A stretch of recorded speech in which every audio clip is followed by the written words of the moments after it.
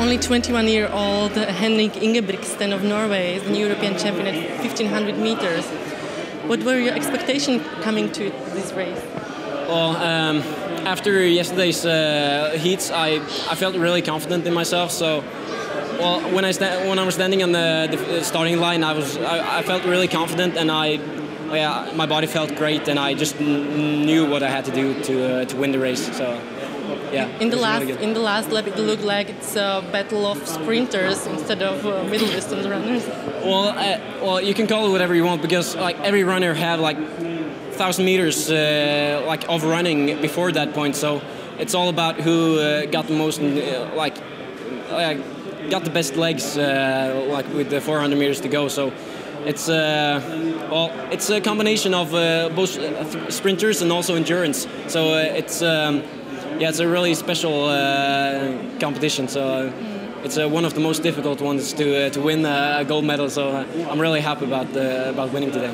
Can you tell us something about the race? We saw some collisions there. The Finnish guy fell down. What happened? As far as I can tell, like since I was in the first lane, I had like my zone, so I kind of like protected my position in the pack.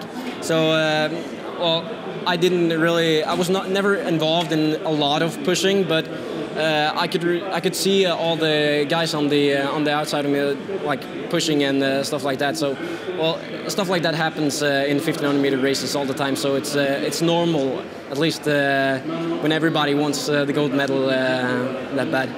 As this medal is one of the biggest surprises of the European Championships here in Helsinki, what does it mean to you?